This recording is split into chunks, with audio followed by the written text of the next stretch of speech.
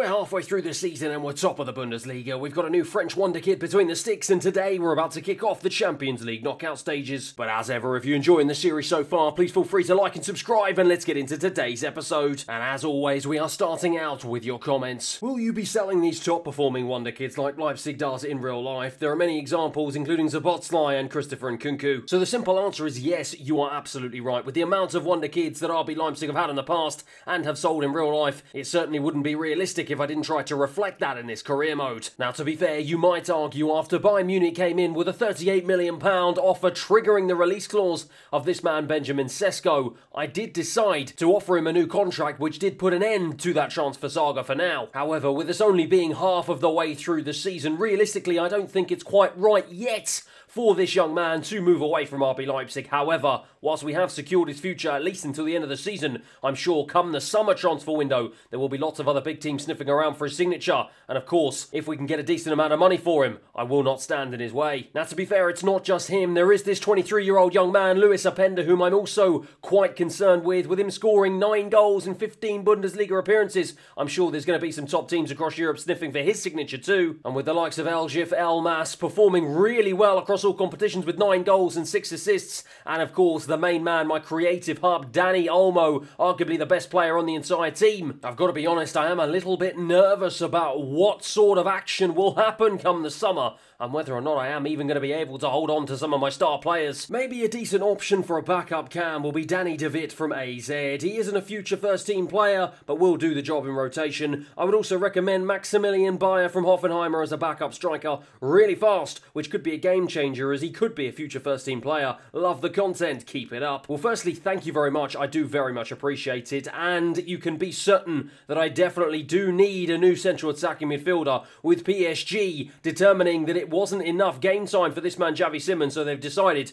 to recall him in the January transfer window. Now, I'm not really sure where they got that idea from, because I thought he was playing quite a few games. However, it has left me a little bit short in a position that I do play 2 players, and it only leaves me with 3 now to fight over those 2 positions. And with me only at the moment having £9 million to spend, it looks likely I'm going to have to wait at least until the summer if I want to bolster that area of the pitch. Now, to be fair, as I haven't yet scouted him, I don't know too much about this man Danny De Witt. However, with him being 6 foot tall, 25 years of age, entering his peak, and seemingly, according to the Green Stars at the moment, having some fairly favourable stats right across the board, maybe he could be an option come the summer. And as for this man, Maximilian Bayer, of course he is German and he does have experience playing in the Bundesliga. However, with him now moving to Spurs on this career mode, realistically, would he want to make the switch back to the Bundesliga to play for RB Leipzig? Let's see how he gets on in a Spurs shirt before making that decision. And finally, you should now go for Jarrad Branthwaite, as he can be a great replacement to your captain, and he can also play with Simakan or Lukeba. Yes, so Jarrad Branthwaite, being 6'5" and just 21 years of age, is a pretty decent shout. And of course, if you did see my Everton career mode, you will know that he did develop into a pretty decent centre-back. Now, at the beginning of this series, I was kind of pinning my hopes on this man, Willi Orban, my captain and my leader of men, being a crucial figure in the dressing room for me, and with him being 83 rated, he is still my strongest defender. However, with him being 31 years of age and clearly having horrendous physical stats when it comes to acceleration, agility and sprint speed, which completely goes against the kind of attributes that I need for a gegenpressing style to be effective. Added to the fact he has done a couple of daft things so far this season, including giving away a soft penalty against Borussia Dortmund that cost us 3 points. However, as opposed to that, this man Mohamed Simakan has been in absolutely sensational form so far this season, already up to 81, and with him just being 23 years of age, I think he is going to be a key and influential figure in my defence as the career mode progresses, as well as his French counterpart, the 21-year-old Castello Lukeba, who is showing great potential, already up by 2 to 80. I genuinely believe that these 2 young Frenchmen are going to be a pivotal foundation to my defence for the foreseeable future. However, with me potentially wanting to make some improvements to the likes of Lucas Klostermann and maybe my captain Willi Orban come the summer, maybe Jarrad Branthwaite or even some of these other centre-backs that I've shortlisted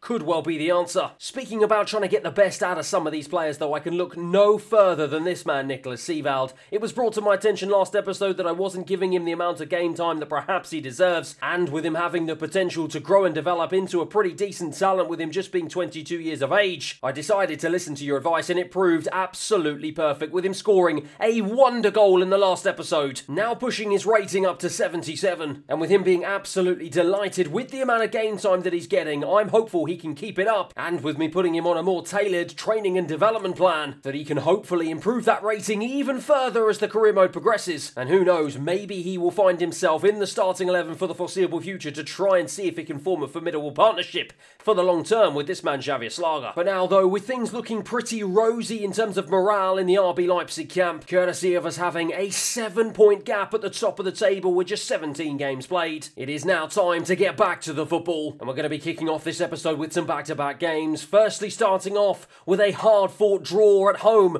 against Bayern Leverkusen, and getting back in the win column courtesy of a very late 82nd minute goal by Yusuf Poulsen to give us a 2-1 away win against Stuttgart. We knock Union Berlin out of the quarter-finals of the DFB Pokal, beating them away from home 2-1 as well, and we follow that up with back-to-back victories of them courtesy of Openda getting his second hat-trick of the season as we beat them 3-1 this time at home. And that result means, since losing on the opening day of the season 1-0 to Bayern Leverkusen, we have extended our unbeaten run all the way through to February of 2024. And those results have kept us top of the Bundesliga, 4 points clear of second place Borussia Dortmund, and into the semi-finals of the DFB Pokal, where we're going to be facing off against our rivals Bayern Munich. For now though, it's time to see if we can continue this fine run of form as we take on a relegation-threatened Augsburg away from home. And we're going to kick off our opening played game of this episode with a couple of changes. Chevalier keeps his place in goal after displacing Gualachi. Henrik, Simikan, Lukeba and Raum start at the back. Schlager and Zewald start in midfield. Elmas,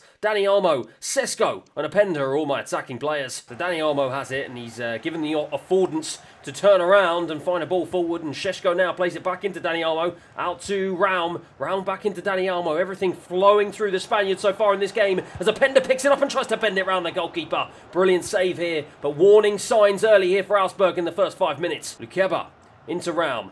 All RB Leipzig so far in this game as Dani Olmo is picking up really nice pockets of space and lays a wonderful ball out to Henriks, who plays it to the back post looking for Sesko, who in the end was a bit of a way away from that one. It's Becker now for Augsburg into Meyer. This is their first foray into my half so far, and they have unlocked my defence here. They've got an option in the box if they can find him. Vargas though is held up by Henriks, who's had a really good game so far. Baku though still has the ball. They've kept the attack alive. Henriks does enough though to force him all the way out to the edge of their half, and now though they still have it, but Dani Olmo intercepts, and now we can try and see once again if we can launch a counter-attack with Sesko down the left-hand side. He's waiting, just waiting for some sort of support, but he doesn't seem to need it as he manages to bundle his way through here under a bit of pressure, wriggles away from a couple of challenges, plays it into Raum, Raum round the corner into Openda on his left. Absolutely brilliant build-up play. Openda somehow managed to keep himself on side, but it was all the hard work from Sesko down the left to just bundle his way into the penalty area. Played it into Raum, and Raum with the deft assist right into the channel through the heart of the defence, and Openda took it nicely on his left, found the back of the net to continue this fabulous reign of form that he finds himself in. It's 1-0 RB Leipzig. Well, as we begin the second half here, it's pretty much all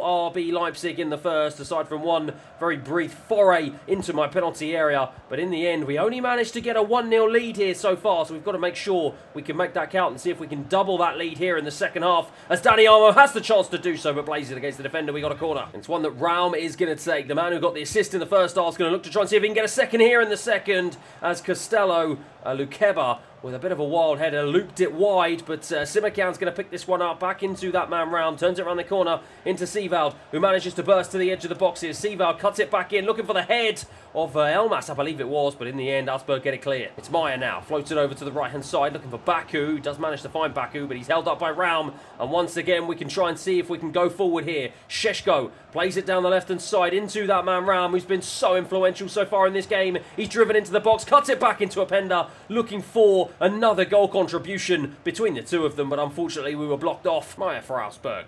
Out to Baku, and once again this is their first foray, this time into a half in the second half, and they're going to hope to try and see if they can do better than they did in the first. They've got it still though on the right hand side. Raum, once again for me, who's been the man of the match so far today, with another crunching challenge. He brings it away, and now it's played into the channel into Yusuf Poulsen on as a substitute. Can he use that extra energy and stamina to try and burst into the box? He can, looking for the cutback into Openda with his left, strikes it against the defender again. How many times so far in this game have they got must-needed blocks in right inside their penalty area? Now they're going to try and see if they can hit us on the counter-attack. This time they do manage to go past Raum. Costello, Lukeba though with the block. Now they've got a corner. And to be honest, in the end, that turned out to be the very last attack of the game. A game that wasn't exactly littered with quality, but there was one moment that came from that man, Lewis Openda. A brilliant finish gave us a much-deserved 1-0 win at full-time. Well, not only do we keep winning, not only do we maintain our title charge, but it is another clean sheet for RB Leipzig. I had my doubts about this man, Peter Gualacci, in the first half of the season, so I decided to replace him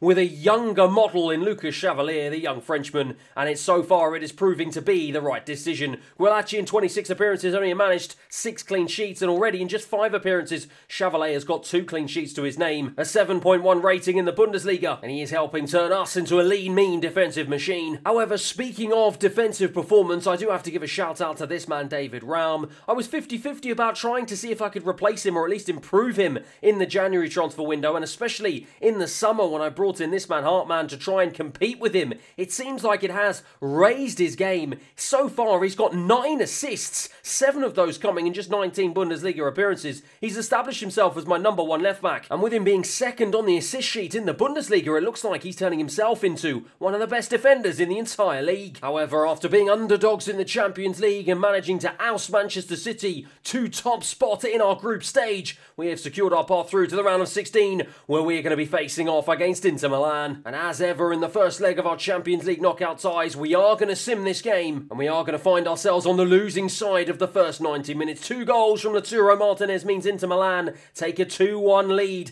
into the Red Bull Arena in the second leg, and it means we put ourselves in a very difficult position, and we've got it all to do. Before we do that, though, with the likes of Borussia Dortmund and Bayern Munich beginning to breathe down our necks in the Bundesliga, and of course we are going to be facing off once again for the 3rd time this season against our arch rivals Bayern Munich. We're 1 win apiece. They beat us in the opening game in the German Super Cup. We got our revenge in the Bundesliga by beating them, and we've got to hope to see if we can do the double this time around. However, that midweek Champions League game has meant that there is a little bit of fatigue that's crept into my squad, so I have had to make a few changes. Chevalier keeps his place in goal. Dedic, Simikan, Klosterman and Raum come in at the back. Schlager's partnered by Seevald, Elmas and Dani Olmo start behind Yusuf Poulsen and Openda up front. Well, a big game here, and once again it's another game that is potentially going to have huge ramifications to the title fight. If Bayern Munich get the 3 points here, they drag themselves right back into it. But if we can win, we can put some serious distance between ourselves and them, and maybe already we can put one hand on that Bundesliga title. But at the moment, it's going to be Kingsley Coman who's going to burst through my defence here. Almost past 3 players. Simikan does enough, and Dedic just about manages to clear it off for a corner. Good piece of defending once again from the young Frenchman, but we've got to do it once again as they floated it into the box. Seevald with the header away. Musiala has it on the edge. Kimmich now for Munich, twisting away, trying to see if he can find some sort of option. But Raum, the man of the moment, wins it back, plays it into Openda, and now the young man is going to try and see if he can hold the ball up here. Plays it down the line, but in the end, Alphonso Davies wins it well. Now Dedic down the right-hand side, plays it into the path of Openda, who's come deep. Seevald down the right-hand side into Elmas, and now he's got space to try and see if he can run into here. Elmas into the box, he's going to look for the cutback into Poulsen. What a brilliant block from De Ligt, and in the end it was a big header from Dani Olmo that Manuel Neuer just tipped over the bar. Well, we've got a corner here that Raum is going to float into the box here, looking for the header. Klosterman, and Klosterman, my reserve centre-back, has come in one of the biggest games of the season and absolutely sent the RB Leipzig fans into raptures with a bullet header from a wonderful Raum corner. The assist machine just keeps on giving. What a header from Klosterman, in for the fatigued Orban and Lukeba, and my word, he has proved his worth here today. We take a 1-0 lead. Bayern Munich, though, are going to try and see if they can hit us back immediately, as Sane is going to try and float this one into the box. Headed away, though, once again by Seevald. It's the second time so far this game he's done that. Musiala picks it up. Kingsley Coman on the edge of the box, drags it wide. Goes central into Seevald. Nicely done into Schlager, who's taken it really nicely. And now Dani Olmo can feed in Yusuf Poulsen. Poulsen looking for the run of Openda. Can't quite find him, so goes himself and forces Manuel Neuer into a tough stop. But in the end, Seevald gets on the end of it, but just took too heavy a touch and it goes out for a Bayern Munich goal kick. Koke for Munich. Elmas pressing him high. Exactly what I want my players to do here. Neuer has absolutely no choice but to just boot it forward. Simikan, though, aggressive in the air once again. Wins it back, and now Elmas to bring it forward. Plays it into the path of Openda. Tried to play it round to the on-rushing Seevald, but just couldn't find him. And now Munich can try and see if they can burst forward. But Simikan, once again, he's an absolute rock at the back for me. Winning it exactly what I needed him to. Pressing high. And now Openda has the opportunity to try and play it down the line into Dedic, the right back. Throws it into the box. Looking for Dani Olmo. Finds him. Oh, my word. What are Bayern Munich doing at the back? It's a complete and utter shambles. Dani Olmo was beaten to the ball, but they just didn't know how to clear it, and it just fell back to him, and from that distance, he is not going to miss from there. Well, it was a good ball in from Dedic, but what on earth was going on? It's Musiala, I believe, no, Mazraoui, sorry, who just chests it into the path of Dani Olmo, and on the 6-yard box, just volleys it through the open legs of Manuel Neuer. I'm delighted, 2-0. Well, something just isn't quite right about Munich here today. They just haven't been functioning at their high level, and I'm going to hope to try and see if I can take advantage of it. It's thrown back in. Klostermann almost looking for his second goal, but it just went slightly wide. We have managed to keep it alive, though. Into Javier Schlager. He plays it into Seevald. Round the corner into Openda. Openda is going to look through. Lovely ball into Elmas, who stayed on side. He's played it across to De Ligt. In the end, De Ligt just showing the strength to keep it off for him, and Schlager tried to play it forward. In the end, it wasn't a particularly good ball, and that is a big opportunity that's gone begging. It's Sane now for Munich as they try and see if they can make a foray into my half here at the beginning of the second. Harry Kane, though, can't go past Simakan. Nothing can go past the Frenchman. But once again here, we've got another corner. 71 minutes on the clock, just under 20 minutes remaining to try and see if we can have a third, and it's thrown into Klostermann again.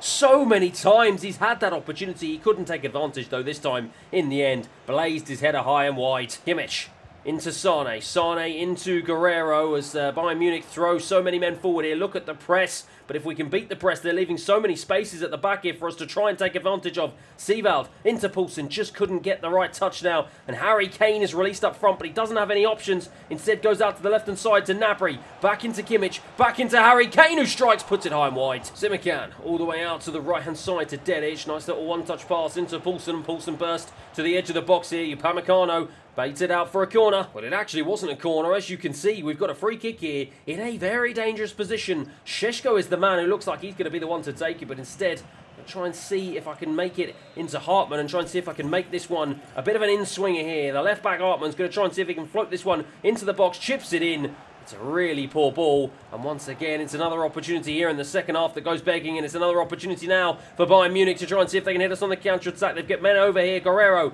out to the right-hand side into Leroy Sané. Look at the pace, easily accelerating away from Dedic. Hartmann comes across to try and challenge. Not a good enough one. Kane, what a save from Chevalier. Once again, my new goalkeeper proving his worth, and speaking of goalkeepers, Manuel Neuer is in the box, throwing everyone forward at Bayern Munich here. It's headed away by Hoyland. Can Haidara get there first? It does not matter because the referee blows for full time. Well, Bayern Munich just did not seem to be at the races today, but I do not care one bit. I salute the travelling RB Leipzig fans, and Klostermann celebrates. His goal gave us the early lead, and that man, Dani Olmo, doubled it midway through the first half to help us on our way to a 2-0 victory at full time. It's a massive win in the context of our title fight. We've now cleared Bayern Munich by 7 points, level on the same games. But for me, the biggest talking point was yet again another clean sheet. Of course, the young Frenchman Chevalier will get the plaudits, but for me, that was all about the performance of this man, Simakan, an absolute unit at the heart of my defence. He has been nothing short of sensational all season,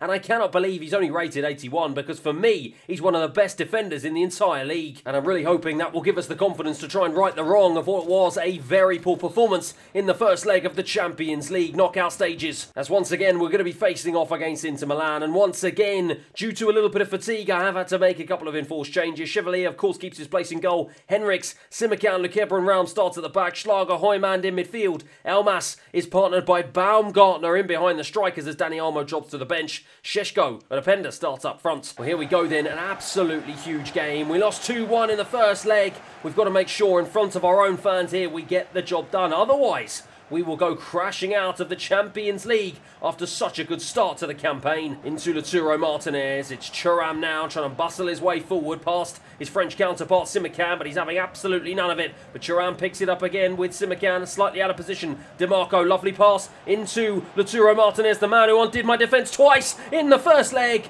And Chevalier with a big save, and in the end it fell to that man, and he didn't manage to take it. And somehow he put it wide, and somehow the scores still remain at 0-0. But Inter have got a corner. They're going to go short with the corner they do. It's DeMarco, throws it in, headed away by who else but that man Simakan. Only out as far as Bastoni. Hallman with a diving header away. Inter Milan all over us here in the opening 10 minutes. Williams, though, is challenged by Raum. And now Elmas can bring it forward. And Elmas has an option of Baumgartner down this left-hand side. Has he got the pace to get away from the defender? No, he doesn't. So instead plays it into Šeško. Šeško looks for the ball back, but Baumgartner's offside. Martinez, what a beautiful ball through into the path of Williams down the right-hand side, who plays it across to Borreo. Henriks into Elmas. It's been a tough opening 25 minutes here against Inter Milan. We haven't really been able to carve out any decent opportunities, but now we've got a chance here as Henriks is going to try and bring this one forward into the path of Hallman. Hallman plays it into Openda on a plate for him, and the young Belgian fires us into a 1-0 lead here in front of our own fans here at the Red Bull Arena. Brilliantly done, well worked, and the right back Henriks played it into Hallman, who had the composure to pick out Openda, who once again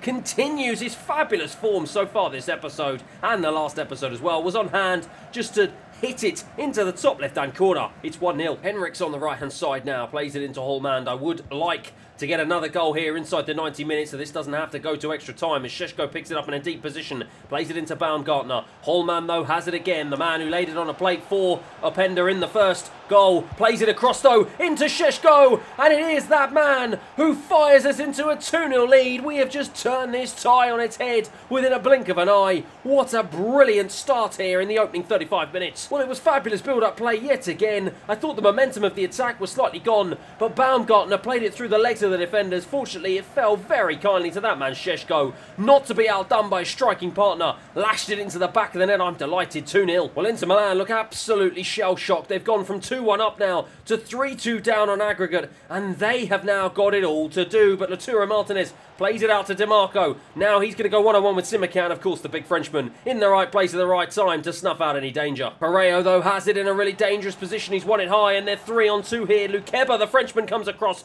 Javier Slager with a huge challenge. So here we go then as we begin the start of this second half. We've got 45 minutes to hold on to what will be a historic victory here in the round of 16 in the Champions League.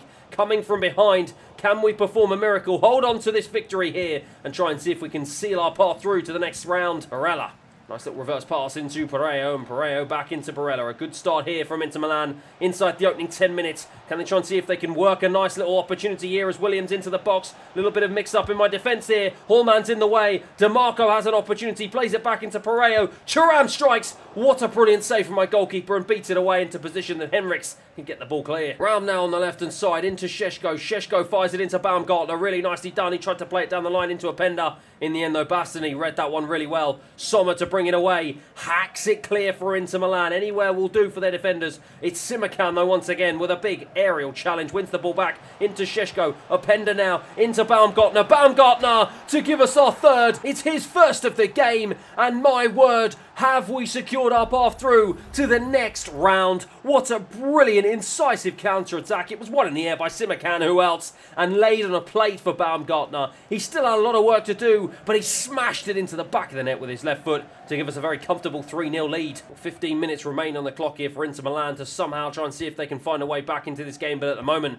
our defence is holding firm as Henriks now has it on the right-hand side. Plays it into the path of Hallman. Hallman going to look for the reverse ball back into Henriks. Really nicely done. Plays it across. I was looking for Šeško. Couldn't find him. In the end, oh, I almost found Baumgartner, who was on hand to try and volley that one into the back of the net, but just couldn't reach it. Into Javier Slager. Into Hallman. We are running rings around this Inter Milan side here as Elmas into the box. Cuts it back into Hallman, who smashes it into the bottom left-hand corner. It is 4-0, and RB Leipzig will be playing in the quarter-finals of the Champions League. We have completely undone this Inter Milan defence that have been an absolute shambles so far today. Elmas once again with the cutback, and Hallman, who has been very, very good so far in this game, with a drilled finish into the bottom left-hand corner. It's 4-0 RB Leipzig. Well, fortunately enough for me, and fortunately enough for Inter Milan to put them out of their misery, that turned out to be the last attack of the game. The RB Leipzig fans got absolutely wild, and rightly so.